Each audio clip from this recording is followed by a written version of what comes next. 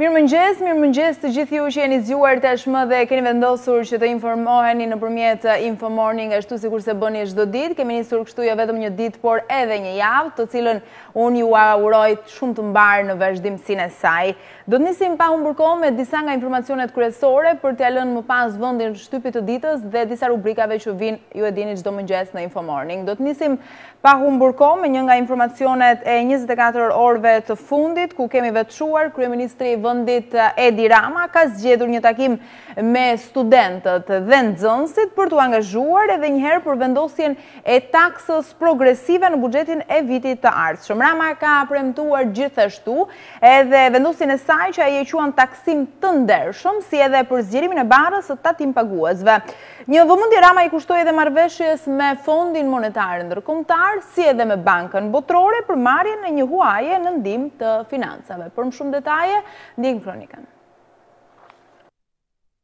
Kryeministri Edi Rama në një takim me studentët dhe nxënësit e shkëlqyer ka deklaruar mbajtjen e premtimit për një taksim të ndershëm, duke kritikuar edhe një herë sistemin e taksës së sheshtë, që sipas tij e bën që mësuesi, infermieri apo policit të paguajë më shumë se sa kryeministri. Rama ka premtuar ndrejtjen e kësaj padrejtësie. Për këtë ai premtoi dhe rritjen e barrës së tatim paguesve, duke shpërndarë përgjegjësinë në depozitimin e të ardhurave. Rama ka theksuar edhe një herë nevojën që kanë financat e Shqipërisë për marrjen e një huaje nga Fondi Monetar Ndërkombëtar së bashku me plotësimin e kushteve që do të ketë kjo marrëveshje.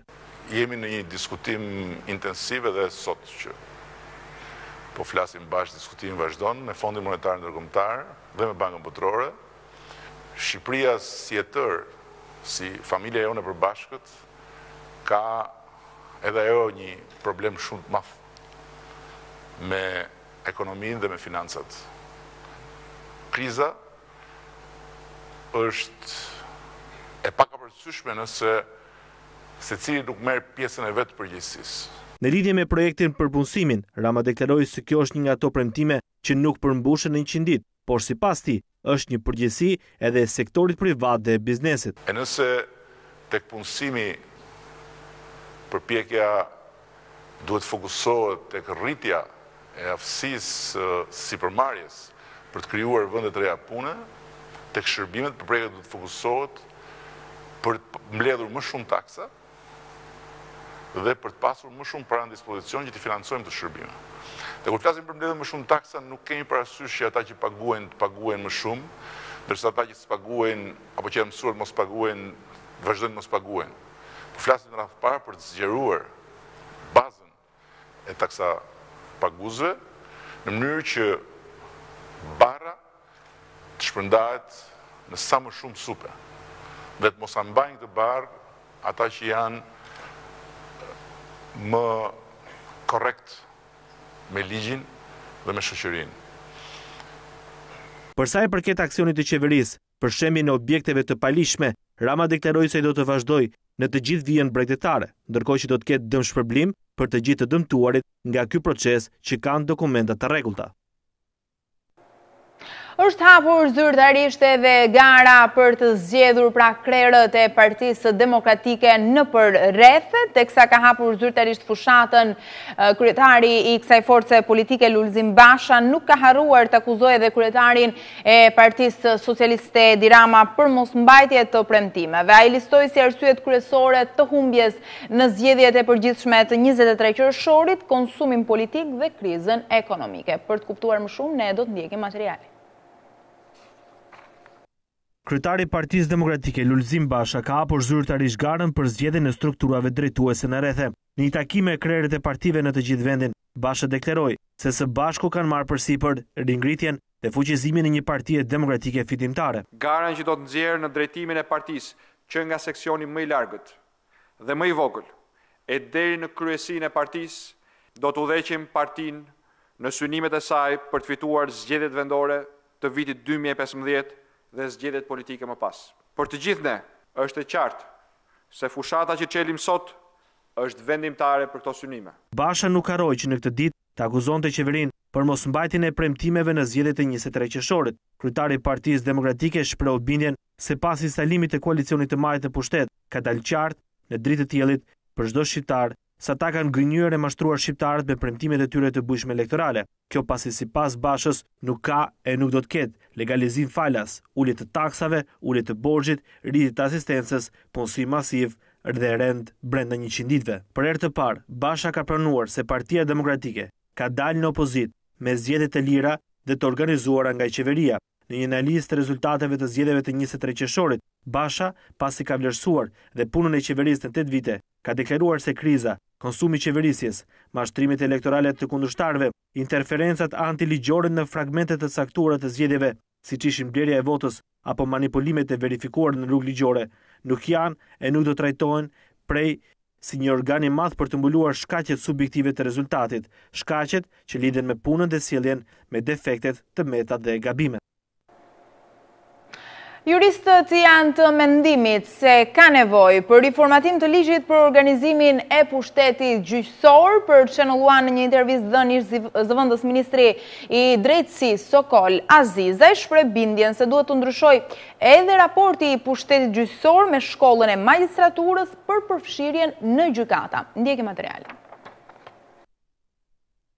Ligji për organizimin e pushtetit gjyqësor duhet të riformatohet, kështu shprehet juristi i njohur Sokol Azizaj. Sipas tij, ndryshimet në këtë ligj duhet të konstatojnë në krijimin e hapësirave për transparencë në veprimet e Këshillit të Lartë të Drejtësisë dhe Pushtetit Gjyqësor. Së pari, ka lënë për kohë të gjatë mbi mandatin e përcaktuar në ligjin për organizimin e pushtetit gjyqësor kryetarët e gjykatave të rreteve gjyqësore, dhe së dyti shpeshherë komandimi i gjyqtarëve për çështje të ndryshme në rrethet të ndryshme gjyqësor bëhet ose me impenjo, me detyrime për të zgjidhur problemin në favor të palës që nuk ka të drejtë, ose është e pastudiuar mirë. Ligji për organizimin e pushtetit gjyqësor, veçanërisht ai të pësojë ndryshimet karakterit formal, duke e riformatuar atë, duke lënë hapësira të gjëra për një pjesëmarrje dhe transparencë qytetare të veprimit të Këshillit të Lartë të Drejtësisë dhe Pushtetit Gjyqësor, dhe e dyta për të garantuar ndeshmëri, transparencë. Ish zëvendës ministri i drejtësisë shton se duhet të ndryshojë dhe raporti i pushtetit gjyqësor me atë të shkollës së magjistraturës. Sipas tij, kjo shkollë duhet të jetë një ekip trajnues për ata që funksionojnë në pushtetin gjyqësor. Raporti midis pushtetit gjyqësor dhe shkollës së magjistraturës të ndryshonte tashmë. Ne kemi një pushtet gjyqësor i cili është konsoliduar për shkak të emërimeve, çka se ato ndonjëherë janë klienteliste, por kemi një pushtet gjyqësor i cili duhet të hapi dyert për njerëzit e mirë informuar sa i përket anës profesionale. Nuk mendoj se burimi i vetëm për rekrutimin e gjyqtarëve në pushtetin gjyqësor të jetë shkolla e magjistraturës. Shkolla e magjistraturës mund të jetë një ekip trajnues për ata që funksionojnë, veprojnë në pushtetin gjyqësor. Ndryshimet në sistemin gjyqësor janë paralajmëruar dhe nga ministri i drejtësisë Nasip Naço. Sipas tij, ky sistem është i kalbur dhe se qeveria duhet të marrë masa për ndalimin e korrupsionit në drejtësi. Do të flasim në këto momente për një ngjarje të rëndë e cila ka ndodhur gjatë ditës së djeshme, ku 2 vëllezër shqiptar janë vrarë në një përplasje me policinë greke. Viktimat janë identifikuar si Klevi Çollaku, 28 vjeç, dhe Melsi Çollaku, 38 vjeç. Në këtë ngjarje ka mbetur i vdekur gjithashtu edhe një polic grek. Incidenti mendohet se ka ndodhur në një tentativë për të bllokuar kalimin e palishëm të kufirit, ndërkohë nga ana tjetër familjarët kanë deklaruar se të afërmit e tyre nuk ishin trafikant, por ishin thjesht peshkatar. Për të kuptuar më shumë mbi këtë ngjarje vërtet të rëndë, ne do të ndjekim materialin e përgatitur. 2 shqiptar dhe një efektiv i policisë greke mbeten të vrarë të dielën gjatë një përleshje me armë zjarri të ndodhur brenda tokës greke në zonën e liçenit të Prespës së Vogël brenda kufirit shqiptaro-grek. 2 viktimat shqiptar janë identifikuar si Klevi Çollaku, 28 vjeç, dhe Melsi Çollaku, 34 vjeç, ndërkohë që polici i vrarë është identifikuar si Elias Kostenis. Ngjarja e rëndë mësohet se ka ndodhur 20 minuta pas mesnatës, kur një patrullë policisë greke prej 3 efektivësh ishin duke bërë kontrolle.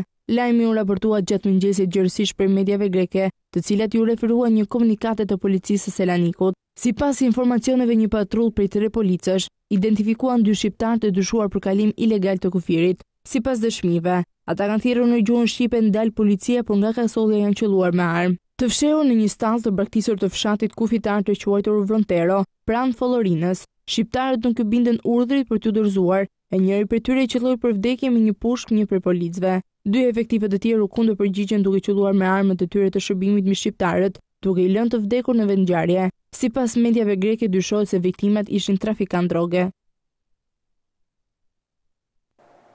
Do të ndryshojmë sërish temë të informacioneve tona, tërësisht ndryshe këtë radhë në panairin e zhvilluar për turizmin malor dhe dimror, përfaqësues nga kabineti qeveritar kanë shprehur shqetësimin për gjendjen në të cilën ndodhet sot turizmi në përgjithësi. Zëvendës kryeministri Niko Peleshi ka kërkuar një aleancë mes qeverisë dhe investitorëve privat, ndërkohë që zëvendës ministri i turizmit Edjona ka kërkuar që pasuritë e turizmit të vihen në funksionin e tyre të plot. Ndjekim kronika. Zëvendës kryeministri i Shqipërisë Niko Peleshi në panairin e zhvilluar për turizmin malor dimror ka pranuar se është gabuar me mënyrën se si është trajtuar Bregdeti. Gjatë ceremonisë ku ishte i pranishëm edhe zëvendës ministri i turizmit Edjona, Peleshi ka kërkuar të zhvillohen investimet private dhe kjo sipas tij fillon nga turizmi. Për këtë ai ka kërkuar aleancë ndërmjet qeverisë dhe investitorëve privat.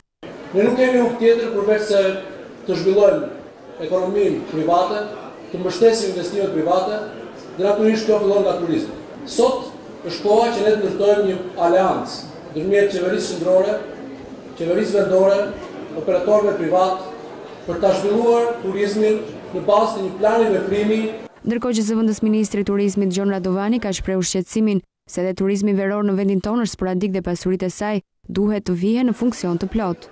Ndërkohë që turizmi malor ka nevojë për riorganizim dhe për investime. Kemi pas vetëm zhvillime sporadike, kemi një turizëm veror që maksimumi zgjat 6 deri në 8 javë, turizmi dimror. Është një komponent tjetër që turizëm duhet të organizohet. Duhet të organizohet dhe duhet të tentojmë ta fusim në kulturën e kombit. Është një turizëm më i shtrenjtë se turizmi veror, për konsekuencë ka nevojë për investime. Pas vitit të ri, Ministria e Kulturës pritet të organizojë edhe javën e bardhë për përzgjedhjen e 4 shkollave që nxënësit e saj të njihen me turizmin malor. Ecim ndërkohë me një tjetër informacion, është inauguruar impianti i pasurimit të mineraleve në fshatin Perollaj të Hasit. I pranishëm në këtë inaugurim ka qenë edhe Ministri i Energjetikës dhe Industrisë Damian Gjiknuri, i cili shpreu bindjen se industria minerare në vendin tonë duhet të kthehet në rrugën e zhvillimit, ndërsa nxiti nga ana tjetër edhe kryerjen e investimeve dhe afrimin e sipërmarrësve në këtë deg të ekonomisë. Ndjekim kronika.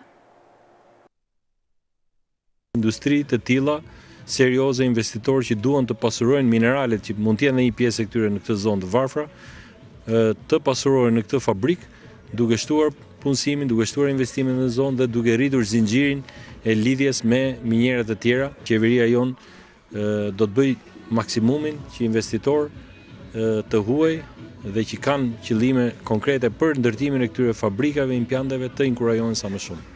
Industria duhet zhvillohet, Shqipëria ka resurse të mëdha dhe vetëm me investime serioze në këtë drejtim vendi do të ketë një rritje thelbësore ekonomike.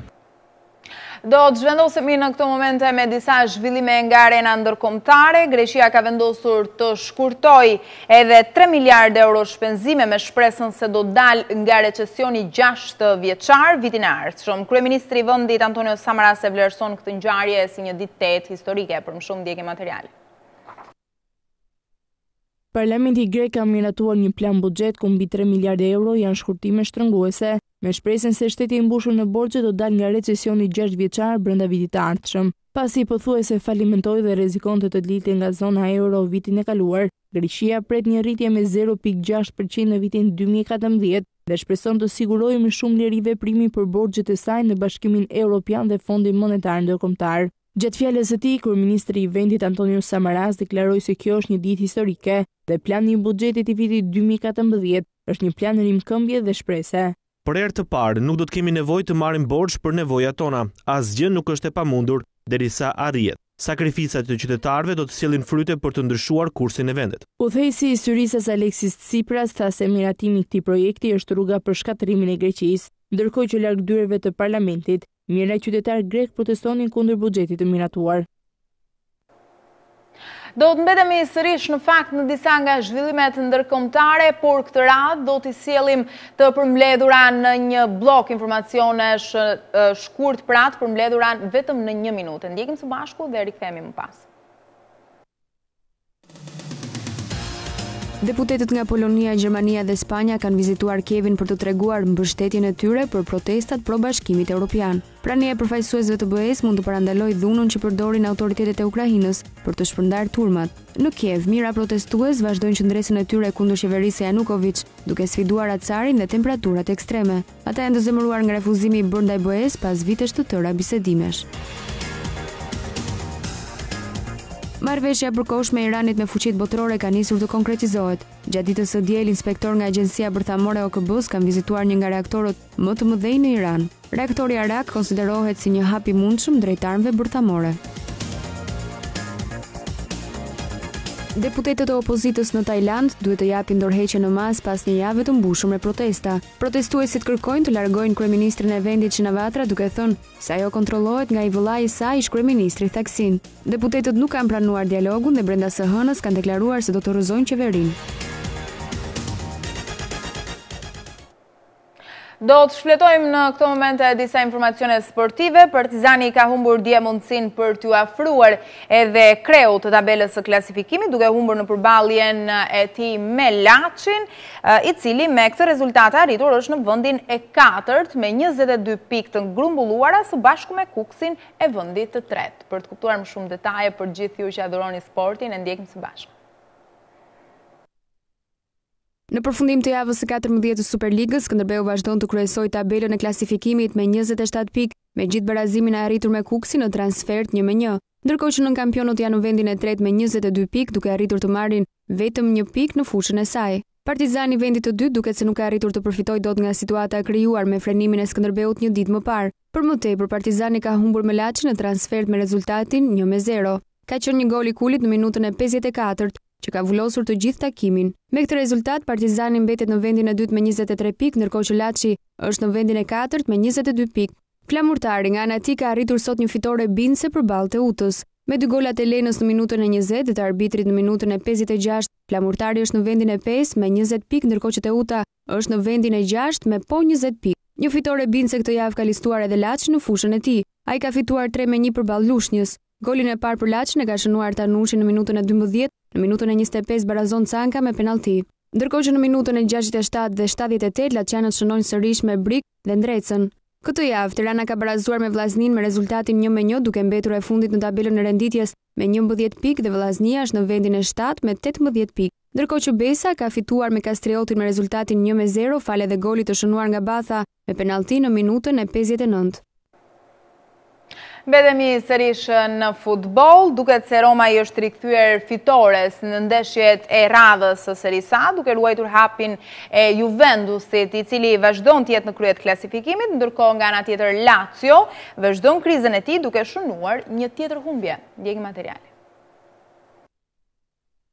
Roma është rikthyer fitores në këtë javë të Serie A dhe ka mbajtur të hapur kampionatin. Ajo ka arritur të mund Fiorentinën një ndeshje plot emocione dhe arrin të ruajë hapin e Juventusit. Më i miri në fushë është Gervinho, me 2 asist, ndërkohë që historia më emocionuese është ajo e Di Mattias, i cili rikthehet në lojë pas një mungese të gjatë dhe shënon një gol vendimtar për ndeshjen. Një rikthim shumë i rëndësishëm për Romën, e cila me këtë 3 pikë është vendosur në kuotën e 37 pikëve në vendin e dytë. Ndërkohë që Lazio vazhdon krizën e tij duke u mundur nga Torino me rezultatin 1-0. Fitore dhe për Veronën me rezultatin 2-1 në përballje me Atalantën, ndërkohë që Cagliari ka arritur të shënojë 2-1 përballë Veronës, e cila po luante me 10 lojtarë pas largimit të Manfredit. Nuk ka të ndalur Kievo e Korinit. Shënohet e fitoria e tretë në këtë ndeshje, të erë në mjegullin e Sassuolos me një gol të Terraut. Fitoria e parë dhe për Mihajlović në stolin e Sampdorias pas 2 barazimeve me Lazio dhe Interin dhe fitore në Kupën e Italisë me Veronën.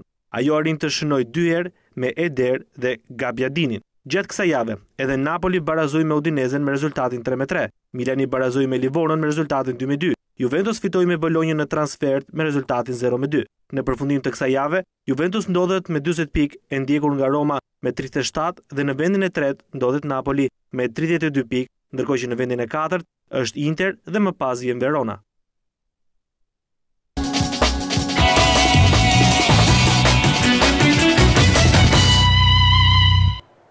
Mirë, nga sigla e keni kuptuar që tani është rada e shtypit të ditës, ne do të hedhim një sy më të zgjeruar titujve kryesor të disa prej gazetave në vend. Do ta nisim si zakonisht me gazetën Shekulli. dhe do të shohim titujt kryesor të saj. Makinat ja gjobat e deputetëve, shekulli zbardh emrat e ligjvënësve dhe institucioneve që refuzojnë të paguajnë detyrimet. Ish ministri Noka rekord me 17 gjoba, në list edhe Topalli, Islami, Boçi dhe Idrizi. Targat e makinave të presidencës, kryeministrisë, ministrive dhe Komisionin Qendror të Zgjedhjeve që nuk shlyen gjobat. Në faqen 7, ky shkrim vjen edhe më i zgjeruar në brendësitë gazetës Shekulli. Shohim të tjera shkrime, bashkëbisedimi, pyetje përgjigjet e kryeministrit Rama me të rinjt për arrestimet e zyrtarëve, kompleksin Jon në Vlorë, armët kimike dhe dëshirën për t'i ngjarë Clintonit dhe Blairit. Korrupsioni në rrjet edhe peshqit e mëdhenj, në faqen 4 dhe 5. 21 janari, policia dhe prokuroria në kërkim të vrasësit të Alex Nikës, në faqen 13. Korrupsioni, skandali në gjykatën e Pukës, vihen në arrest 5 zyrtarë dhe shoferi i prokurorit, në faqen 12. Vjojmë me një opinion rruga e përbashkët e Europës. Prokuroria zbardhet masakra e Kodrës së Priftit si u mor jeta 17 vjeçarit Gjergji Prenga. Në faqen 14 vjen ky shkrim. Vjoj mëtej 8 dhjetori, Partia Demokratike nuk fton kundërshtarët e Bashës, sulmohet me Sila Doda. Erion Bogdani po përgatitem të lë fushën e Blert, në faqen 23. Shkëmbim zjarri në kufi, vriten 2 shqiptar dhe polici grek, në faqen 12 dhe 13. Arjan Manahasa, Ardian Klosi fali kursimet për lëvizjen studentore, në faqen 18 dhe 19. Më të zgjeruar këtë shkrim sigurisht do ta gjeni në brendësitë gazetës Shekulli. Ne këtu kemi përfunduar edhe me titujt kryesor të gazetës Shekulli, por sigurisht tani do të ndalemi me të tjera. Gazeta e radhës është e përditshmja Dita. Do të shohim bashkë titujt kryesor të kësaj gazete. Marshallah Flori, denoncimi i një gazetari.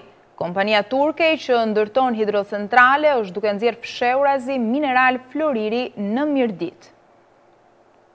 Fotot ekskluzive të mineraleve me përqindje të lartë floriri.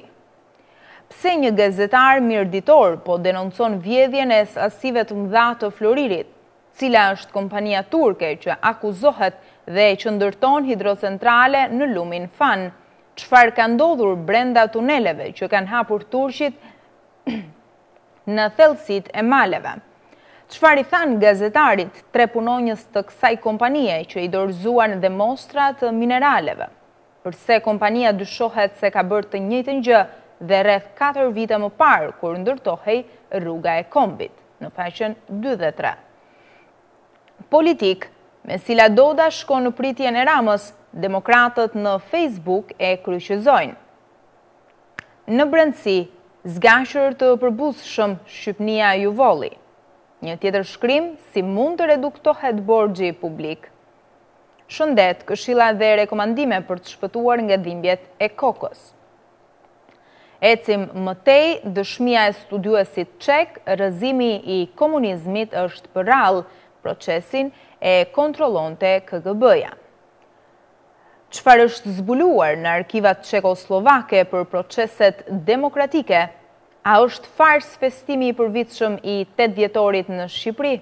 Një speciale dosier që vjen më zgjeruar në brendësitë gazetës përditshme Dita. Ne këtu kemi përfunduar edhe me titujt kryesor të kësaj gazete, por sigurisht do të vijoj më tej me të tjerë tituj gazetash e radhës është e përditshmja politike e integrimi. Shohim së bashku titujt kryesor të saj, flet Petrit Vasili, Shqipëria gati për të qenë vendi i Bashkimit Evropian. Zëvendës kryetari i Lëvizjes Socialiste për Integrim, në fillim të vitit të ardhshëm të nisim punën për reformën zgjedhore, në faqen 4 dhe 5. Intervista, Ministrja e Integrimit Evropian, Klajda Gjosha, Integrimi, meritojmë statusin kandidat, por kemi shumë punë përpara, në faqen 3. Eci me të tjera shkrime, drejtori për Europën qendrore dhe jugore në Departamentin Amerikan të Shtetit Jonathan Moore, integrimi jemi të kënaqur me sjelljen e politikës shqiptare. Koment, ndërveprimi midis shtetit dhe qytetarit. Për një politik të re të zhvillimit të bujqësisë. Vjoj me të tjera shkrime, dita e agrumeve, Sarand panariti mbështetje për stimulimin e prodhimit vendas.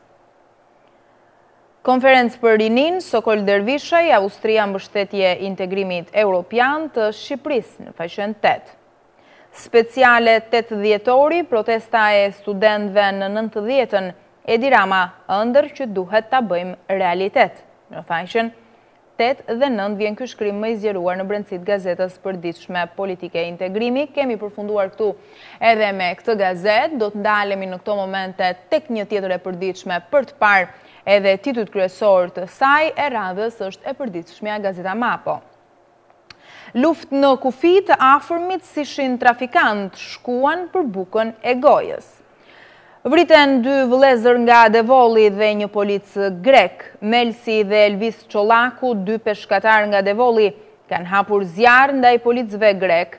Vriten njëri pas tjetrit në Kasollen kur dikur fshiheshin trafikantët.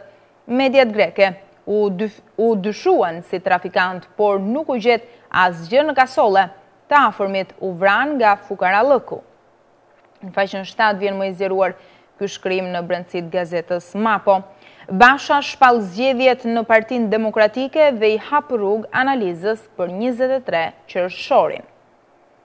Eci me të tjera shkrime, intervista, Rama s'do të kursejmë asnjë të korruptuar, ja reforma në arsimin e lartë.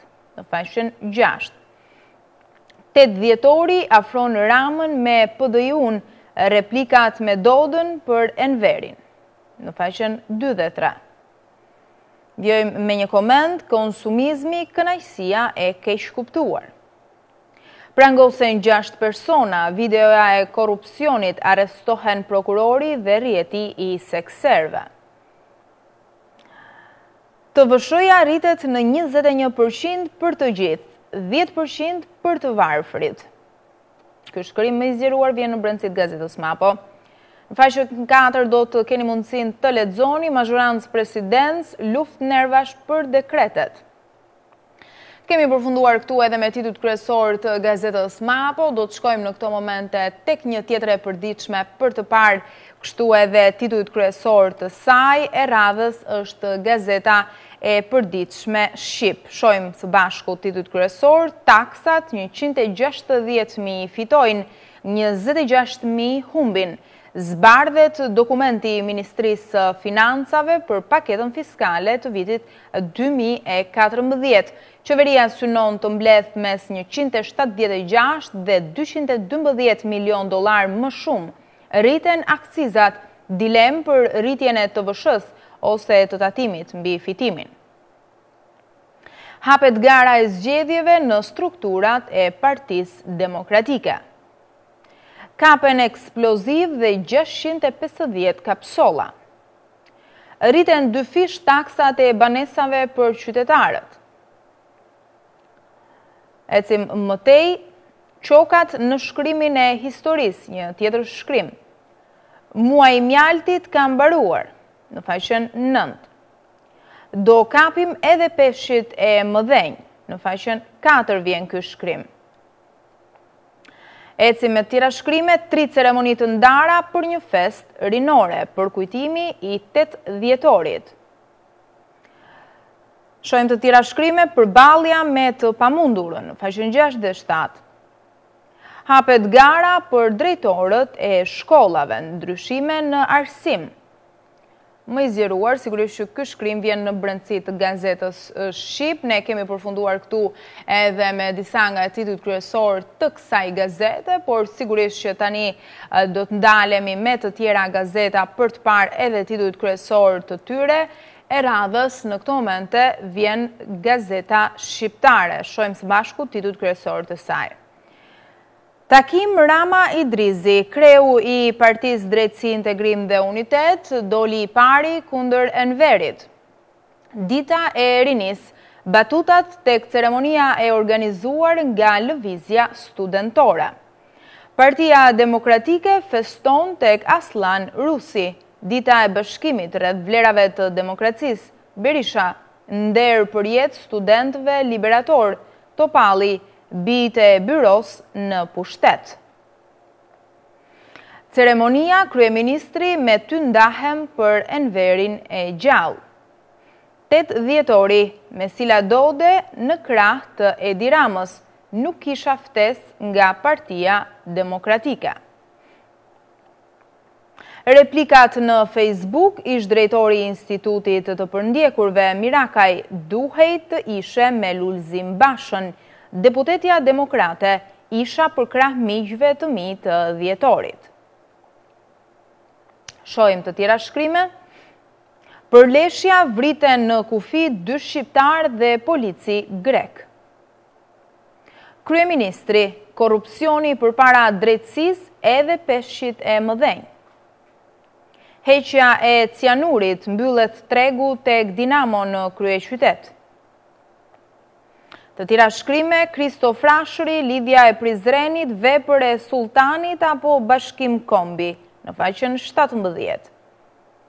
Video përgjimi pranga ish kreu të prokurorisë dhe 2 zyrtarëve, në faqen 7, ky shkrim vjen më i zgjeruar në brendësitë gazetës shqiptare.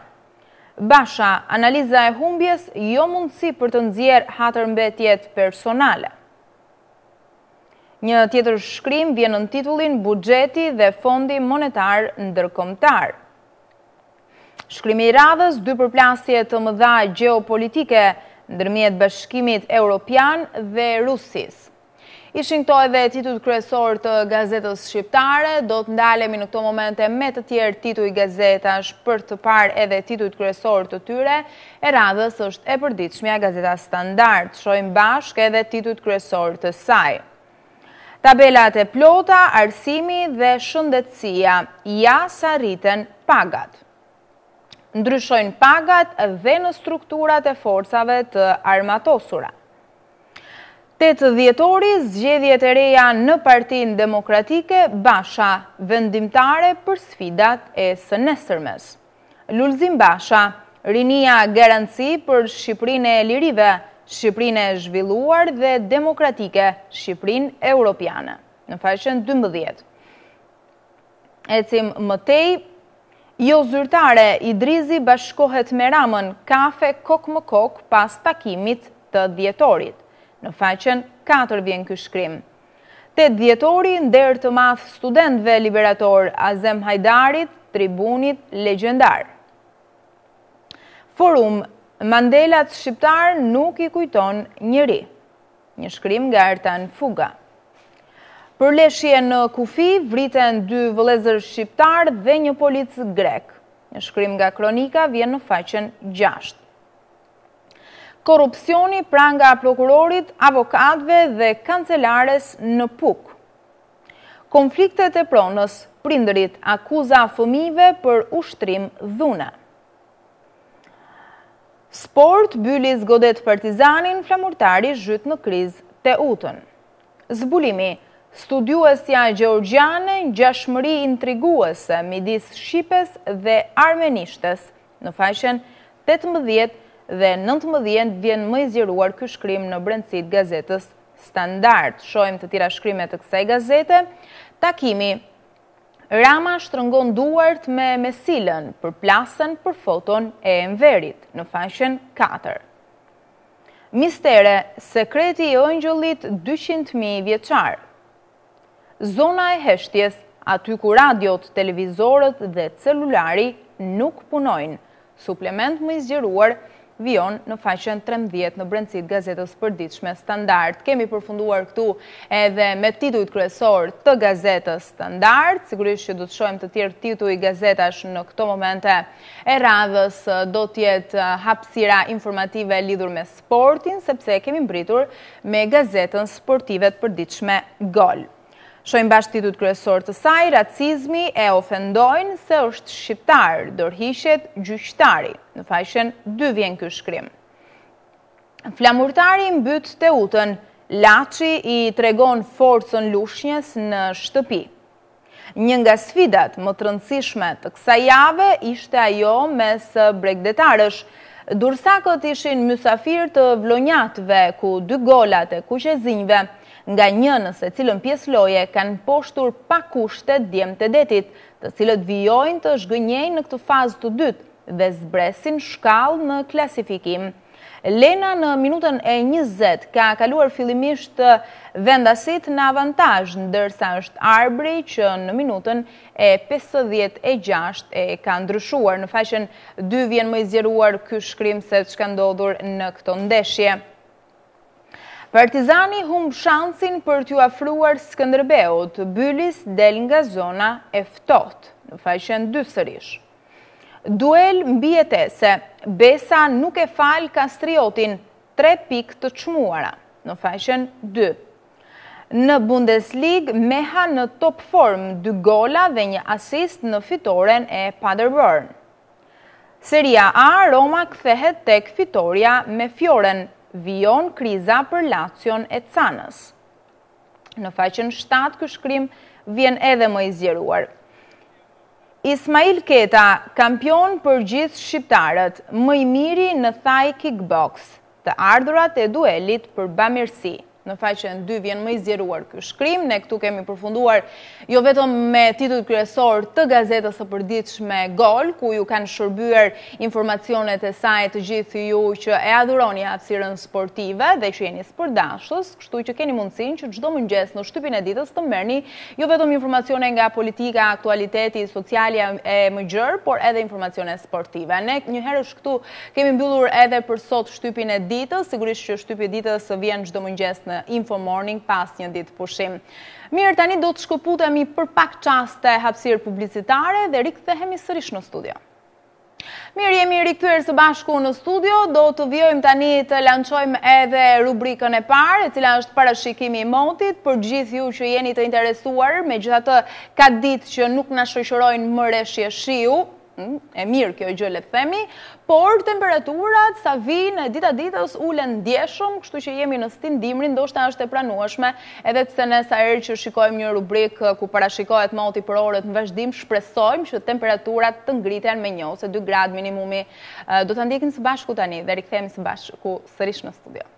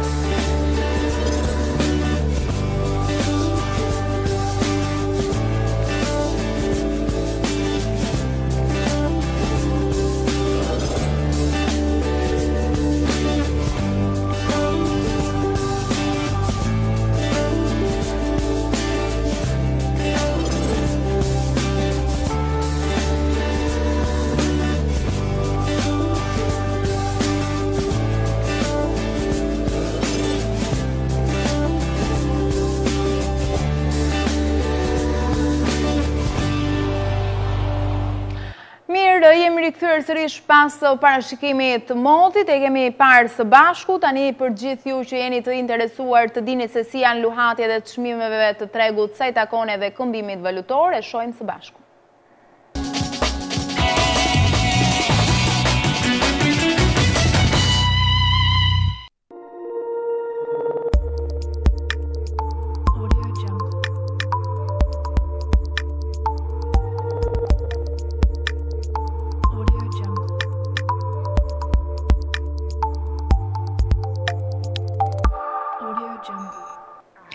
Mirë, shohim së bashku që dita ditës nuk është se ka ndonjë ndryshim të madh, le të themi, ose luhatje të ndjeshme në çmimet e tregut sa i takon edhe këmbimit valutor, valutave të ndryshme janë aty dita ditës, me një ndryshim tek tuk fare të vogël, megjithatë ndoshta do të ndryshojnë komplet ndoshta edhe gjatë periudhës së festave, megjithse jemi në prag, por ditët e fundit, me qenë se kthehen, ka edhe flukse migrantësh të kthimit të tyre, ndoshta edhe ndryshojnë çmimet e këmbimit valutor, megjithatë kjo mbetet për tu parë. Mirë, pas këmbimit valutor, unë do doja të ndalesha pak në disa pika të rëndësishme të agjendës së sotme, ku do të veçoja në fakt edhe prezantimin e 3 kandidatëve për ambasador gjatë ditës së sotme, pikërisht në një seancë dëgjimore, e cila do të zhvillohet sot në orët, le të themi, e paradites, si zakonisht kur zhvillohen edhe komisionet parlamentare rreth orës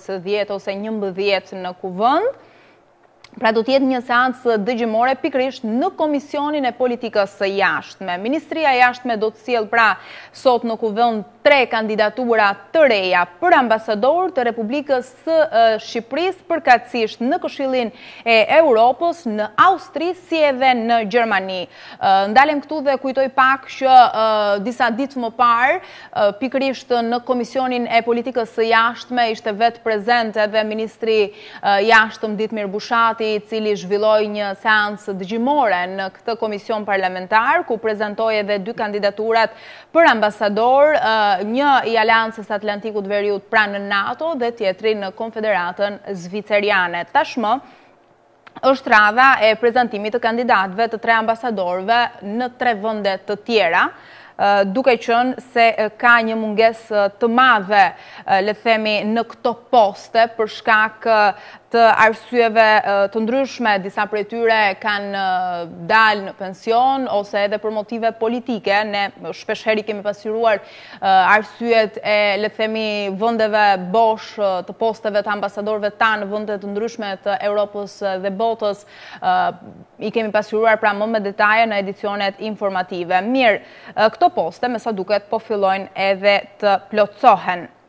Burime nga Ministria e Punëve të Jashtme bëjnë të ditur pra se sot Komisioni Parlamentar i Politikës së Jashtme do të zhvillojë një seancë dëgjimore me kandidatët Adriana Hobdari, kandidate për ambasadore në Këshillin Evropian. Roland Bimo do të jetë kandidat për ambasador pikërisht në Austri dhe Artur Kuko do të jetë kandidat për ambasador i Republikës së Shqipërisë pikërisht në Gjermani.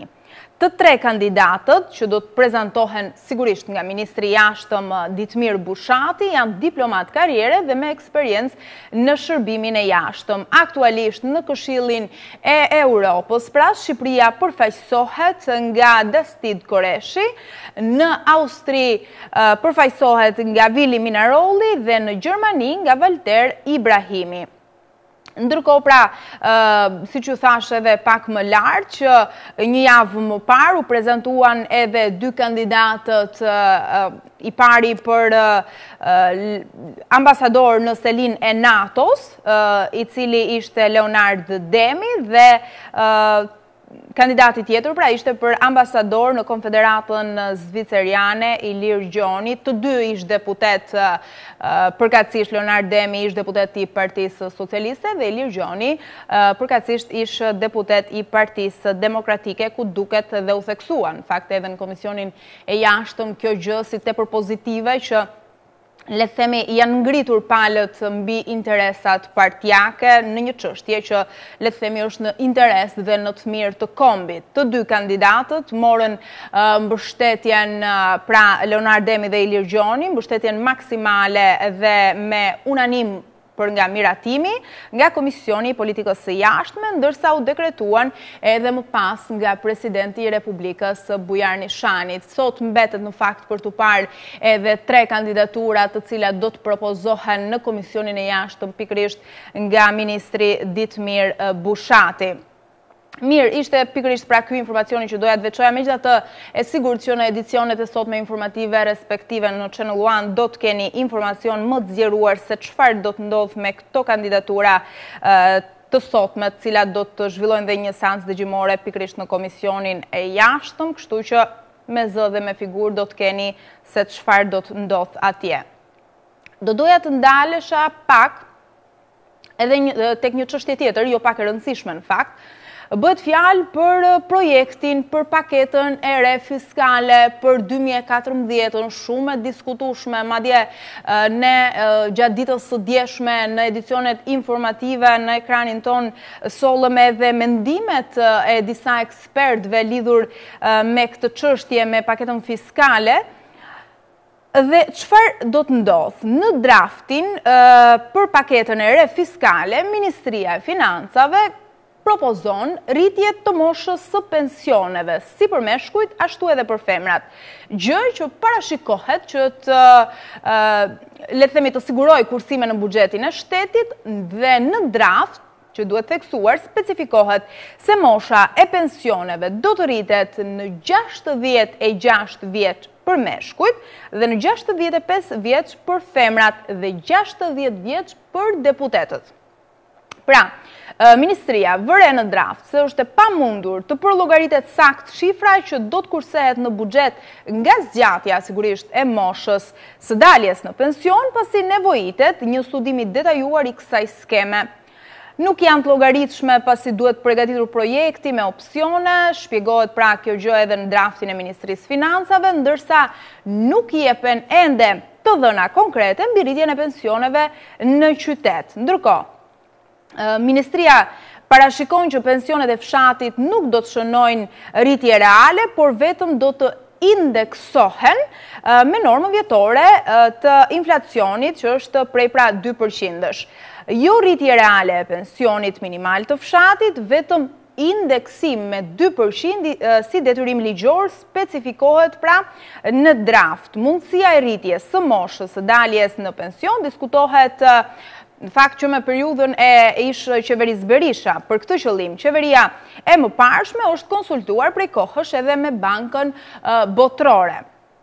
Ndërkohë që ekzekutivi i tanishëm po këshillohet për këtë qëllim edhe me Fondin Monetar Ndërkombëtar. Pra, shohim që rritet mosha e daljes në pension, ndryshe nga çishte, megjithatë kjo është një temë që mbetet ende e diskutueshme, sepse ka vend për diskutim dhe për saktësim, pasi asgjë nuk është, le të themi, përfundimtare në gjitha, le të themi, zbardhjet e skemës apo detajet që janë dhënë. Megjithatë, edicionet informative janë e vetmja zgjidhje nëse doni informacion më të detajuar, e sigurisht kjo është për t'ju lënë kohës, sepse është projekti për paketën e re fiskale për vitin 2014. Ndërkohë asgjë nuk është zyrtare me detaje, e zbardhur, apo le të themi përfundimtare për të dhënë edhe një komunikat zyrtare mbi këtë çështje. Megjithatë, e sigur që do t'jetë shumë e diskutueshme edhe në ditët në vazhdim. Mirë, dal nga dal, ne kemi mbritur në fund edhe për sot në Infomorning, bashkë do takohemi sërish nesër, sepse nuk kemi asnjë ditë pushim, me qëllimin e vetëm t'ju informojmë në mënyrë të përgjithshme dhe flash me anë të Infomorning dhe jo vetëm me informacionet kryesore, por edhe me rubrika të ndryshme. Do takohemi sërish nesër. Kalofshi bukur sot, mirupafshim.